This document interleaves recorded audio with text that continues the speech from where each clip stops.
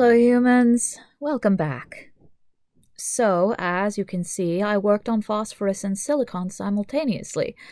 I'm usually working on at least two, in case one needs drying time or I get bored or stuck. My methodology, for those who care to know it, is to use the central hallway in our house as a staging ground. Back in January, I put 8 nails about a foot apart in a row near the ceiling, and hung wires with 4 little loops twisted into them at 16-inch intervals. Then I take my canvases, I hammer a tiny nail into the underside of the upper part of the frame in the back, and then I can hook that onto the loops in the wires, and bingo! 32 elements ready to be painted. When I finish those, I take down the top row and move everything up one, and I keep them in their proper relation to each other so I can make the edges match, and now you know. I did the S&P blocks first because together they're, coincidentally, 8 columns, which is all there is room for in that hallway.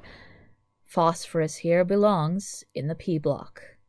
It is a pnictogen, which is easy to remember because they are named for the top one, nitrogen, just above. And mnemonics are neat. It's a heck of a lot easier to remember than chalcogen, the name of oxygen's stack of siblings, which I have to look up every time I use it, and I'm not even sure I'm saying it right. Chalcogen? Chalcogen? It's probably chalcogen. Anyway, phosphorus changed not at all from its original concept. For once, you can get attached to what you see, because only the small details get fiddled with. It's a pretty straightforward piece.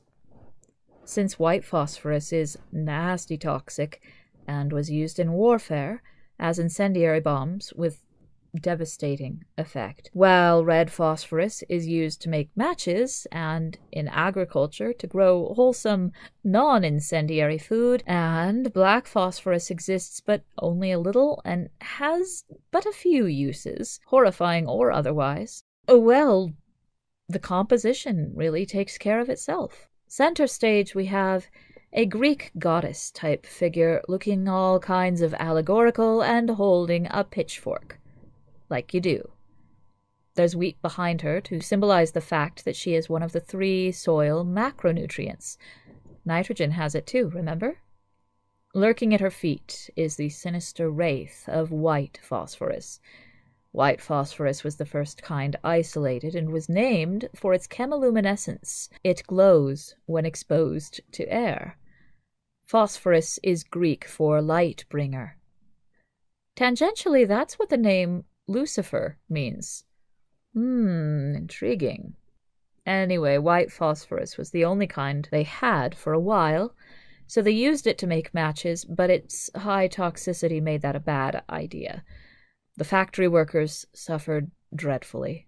Look up Fossy Jaw if you want to learn something gruesome. Ugh.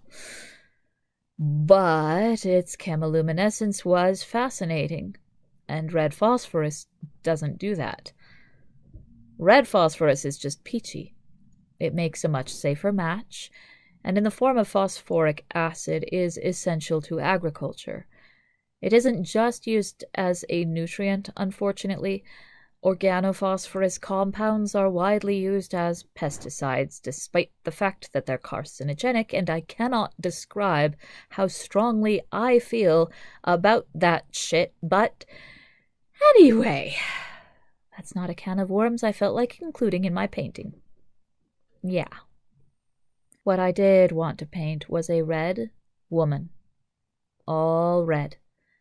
She should look like a crimson Athena, but with elf ears, because otherwise people will forget that this is fantasy art. I could see this picture in my head pretty clearly. My life is always easier when that happens. As I speak, I'm working on the transition metals, and tungsten is giving me no help at all. The thing is, tungsten is in a column I've been painting as anthropomorphic mammals, so he's going to be a wolf man, which was an easy call to make. His other name is Wolfram, used in Germany and Spain, I think. But what should he be doing? I just don't see it. His handle for the metaphysical side of the deck is adapt, referencing the fact that every time a use for tungsten grows obsolete, it becomes important in some other industry, like immediately. A very useful trait, but how do I paint that? It has to be simple but telling, and I just don't have it yet. Drop me a comment if you've got any ideas. I scrapped the notion of dressing Phosphorus entirely in red because she looked too much like a statue that way. This white overdress thing was my solution, and it will go through a few phases, but it won't change much. I'm not completely pleased with the way the drapery falls at her feet, and I might change that before we get the final photos taken for the cards. I was being lazy, but when it comes to fabric, I always paint better if I've got a model. Even pajama pants flopped over a laundry soap bottle will do, just something. Phosphorus's handle is prosperity. It is very nearly the limiting factor in population growth. It's that important. Basically, if you have phosphorus, you have prosperity. The human body needs it too, but not the pure stuff. Compounds called sulfides are what our cells use to do things. Important things. My grip on the details is weak. Damn it, Jim, I'm an artist, not a biologist. This is me trimming down arms that were way too thick. I have nothing against thick arms, but in this case it was caused by me trying to use a little foreshortening, and I overcompensated for the loss of length with extra girth. Why are you laughing?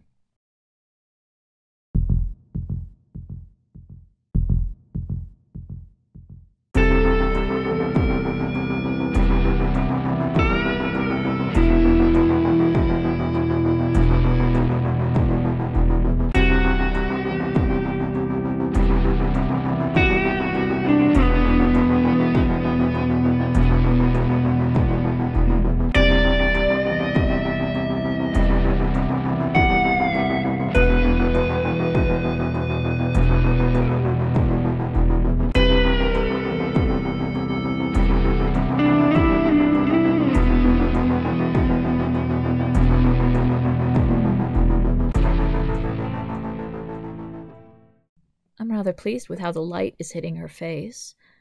I love painting people in fantastical colors because it makes me work harder to create verisimilitude of skin. And while I might not always succeed, it's so much fun to try.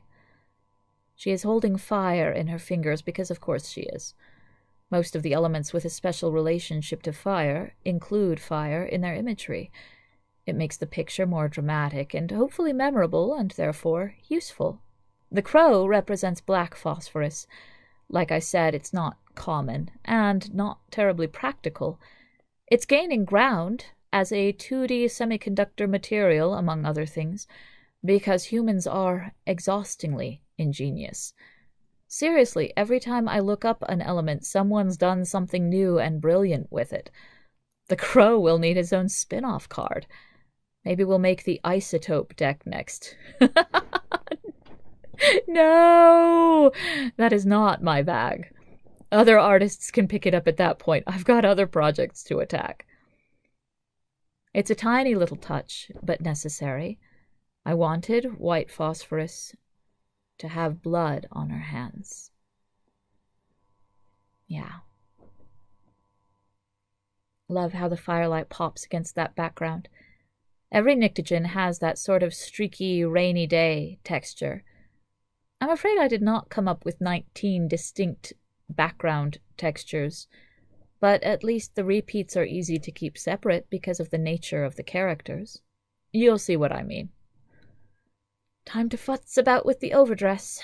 Its whiteness was too similar to the wraith. White phosphorus needed to be the only thing that precise color. I look forward to seeing the cards gain popularity. Not really for the riches and fame angle, although, not gonna lie, that would be nice, but because I want to see if it takes off more with the tarot-reading bohemian pagan crowd, Or with chemistry students? Do they even have the kind of minds where it would be useful to, for example, picture 3 fat satyrs, a guy in a hat, and a pregnant woman with a sword, to remember the formula for nitric acid? I know I do. But then I'm not a chemistry student. This is me trying to figure out what's missing. Have you spotted it? Ding, ding, ding, ding, ding! It was the element symbol. Usually that's built into the composition from the get-go, but this time it slipped my mind. Fortunately, it's an easy fix. One more detail to make the whole thing memorable.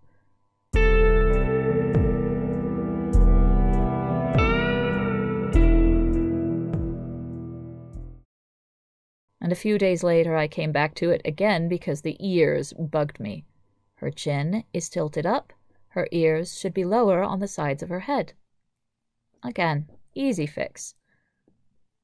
I recognize that this posture and expression are something that we see over and over again in my paintings.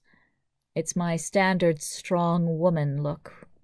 But I don't think they'll blur together somehow.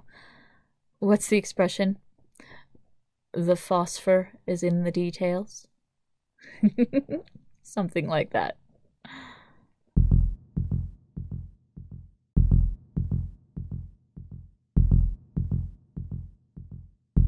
And here she is in all her glory. I hope you enjoyed the video. Let me know either way in the comments. You could also cause a scene because my science knowledge is sloppy. That'd be cool. Like, subscribe, tell your friends, spread the word, kiss your pets, eat your veg, and stay healthy. See you next week. Mom? Yes. Want to see how much writing I've done? Gosh, yes. Just let me grab my stuff here. Oh my gosh, dude. Well done. From a blank page to about a huge paragraph of a page left. I mean, Oh like, my goodness. what can you say? I've done pretty well if I do say so. I think it's very good to acknowledge your accomplishments.